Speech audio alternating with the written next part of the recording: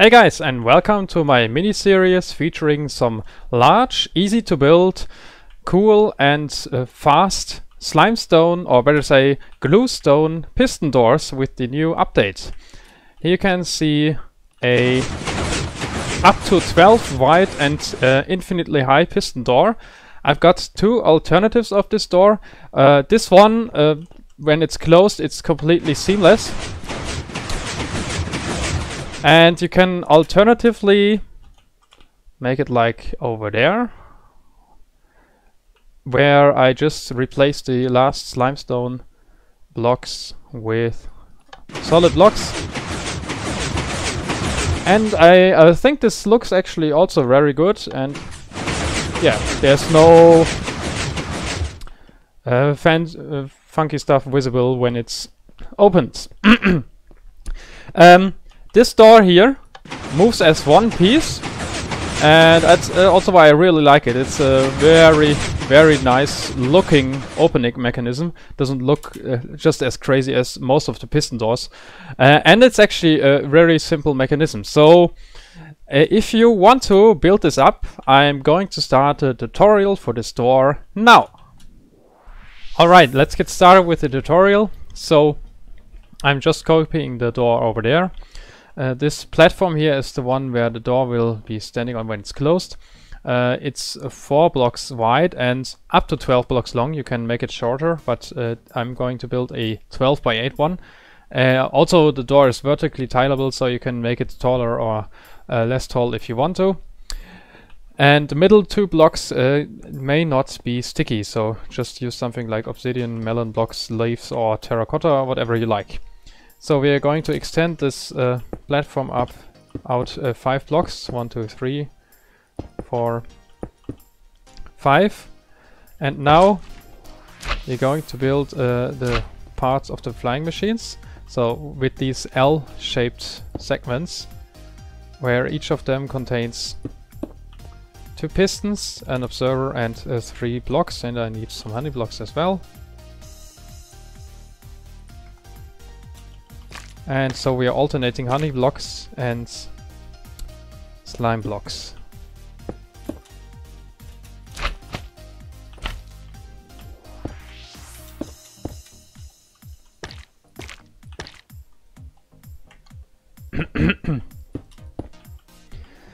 Alright, that was actually rather simple and quick. Now we're going to place some more observers, and we need another block which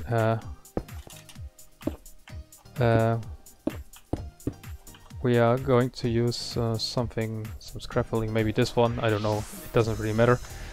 This one is part of the flying machine, so we're going to start off building a tower that is like this, so 2 blocks in, of alternating observers and some other block if you like.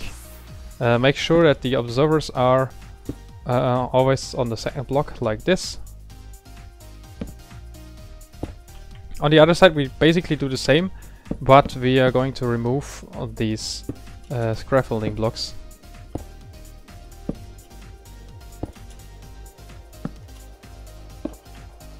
So we only need observers on that side. Good.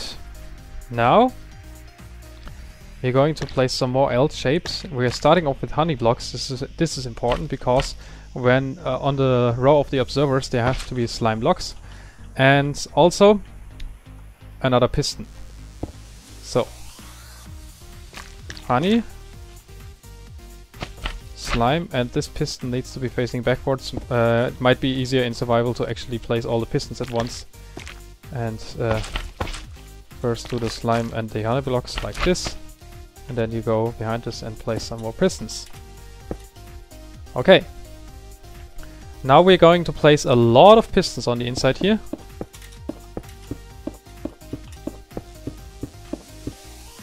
And now 6 slime blocks and honey blocks alternating. Both in every layer. And yeah, within the layers. 1, 2, 3, 4, 5, 6. Okay, this is good. Same on the other side. Now we are stacking up like this. This is the actual door already.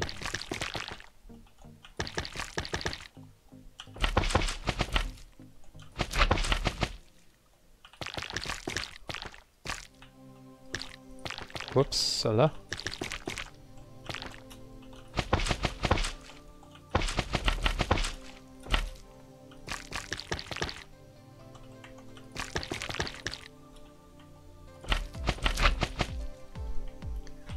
Alright, next up you can like place the decorative door blocks. Just use any block that is normal, doesn't have any weird properties.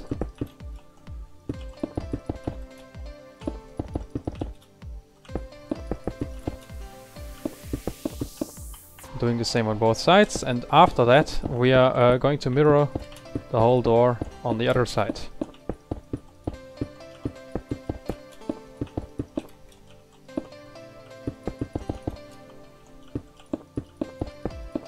That's quite a lot of blocks which are moving dogs. Oh my god.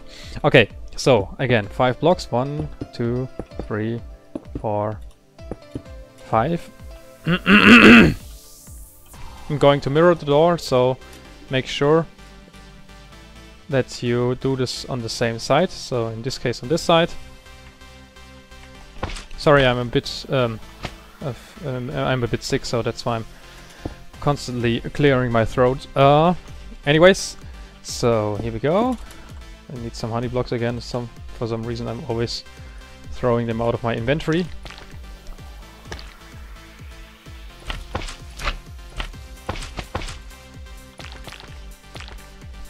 Eight blocks tall. Observer, observer, observer. Piston, piston, piston, piston, piston, piston, piston, piston, piston, piston. Okay. Now, keep in mind we're going to do the same with the observers. So these solid blocks are also on the same side, opposing the side of these pistons here. So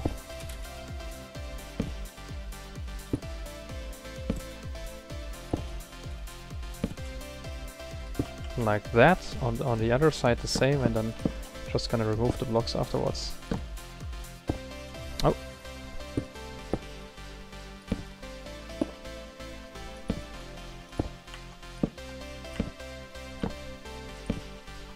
Okay, now again the L-shaped blocks.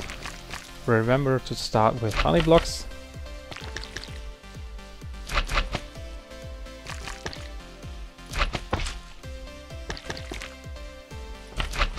And now don't forget these pistons. Always next to the slime blocks. Okay, now we can place the other wall of pistons. And now you need to keep out, watch out that you alternate so that the doors don't stick to each other. So we need to have slime blocks on this side and honey blocks on the other side. And now we keep stacking up honey and slime blocks. It's actually quite fun. So many moving blocks.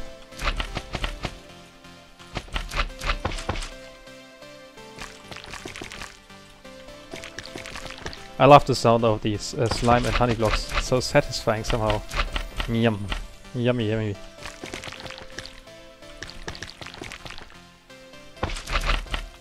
And just a little bit disgusting. As you can see, I'm filling up those blocks as well. There we go.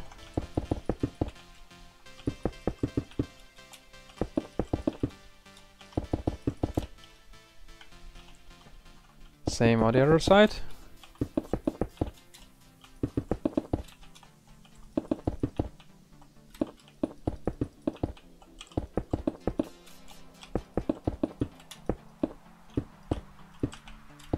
And the door is almost done.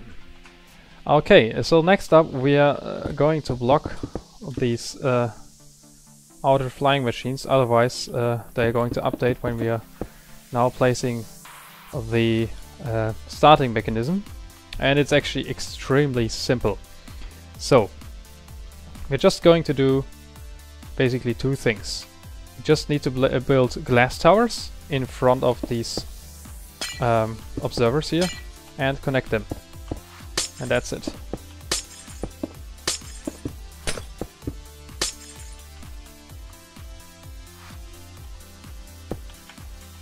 Okay, I'm always going to start from the bottom. Make sure that there's a gap in front of the observers, like this. Need some redstone later. Okay, we are going to place some more glass towers here. Now looking at the other design, so it's exactly 3 blocks in between and facing the opposite direction. So 1, 2, 3.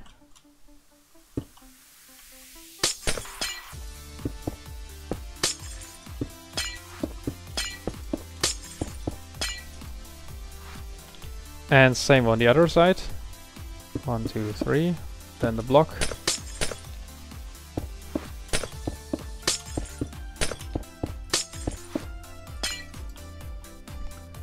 Some redstone.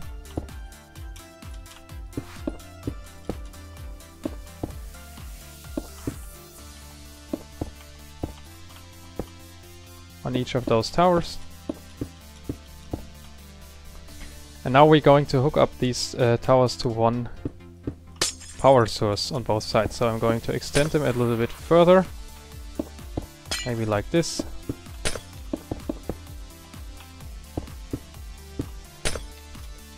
Just like this.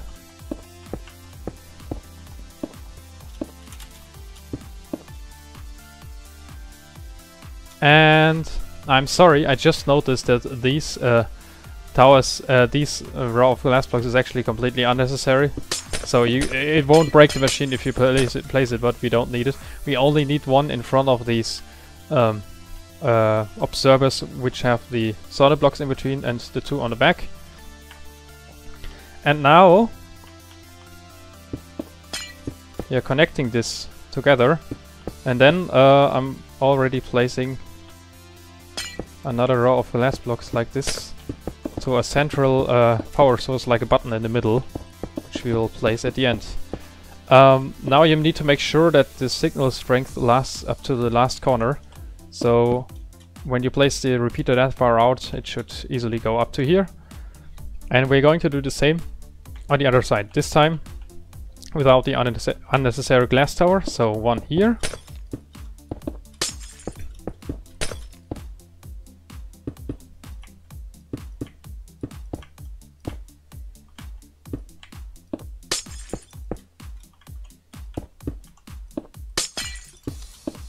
We're going to go another 2 blocks out, then I'm placing this row of blocks diagonally from these terracotta blocks. And again, another glass tower with a 3 block distance, just like this. And that one is going outwards, so like this.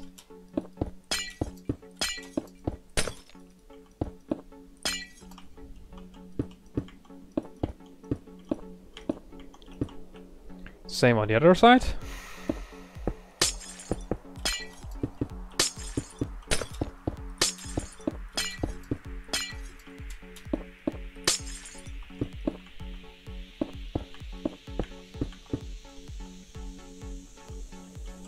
Okay, now I'm going to replace this one with a solid block in order to be able to power it by a repeater.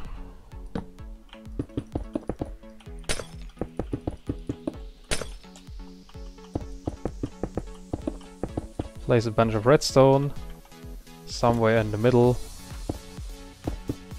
You can place a button. Now don't press it yet, because we need to do 2 things. We need to remove the obsidian and place the proper obsidian barriers, and they are then diagonally from the last tower here. Just some obsidian where the flying machines are. That's going to be good. Same on the other side.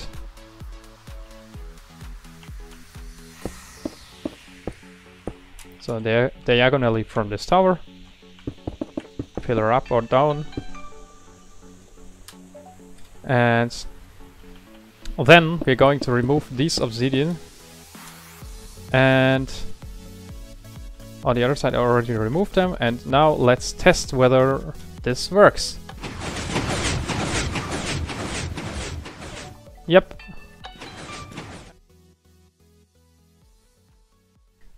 So as you can see, this is really quick to build. I could build it all in one take. Going to add a second button so it's more symmetrical. And in 15 minutes. In survival it might take you a little bit longer, but this is really quick to build up. And now you can decorate the store by encasing it, making a tunnel, or however you like it. Just make sure that there are non-sticky blocks at the ceiling. Also, it reduces lag slightly if you have a ceiling covering the door. And if you want to have the alternative design, you remove the last row of solid blocks and slime blocks and just replace those slime blocks with more solid blocks. Yeah, now we can place another 2 blocks here and here. Doing the same with the other side. Mix doesn't work because then we will have blocks sticking to the slime blocks. So either this design or the other. Okay, let's finish it up.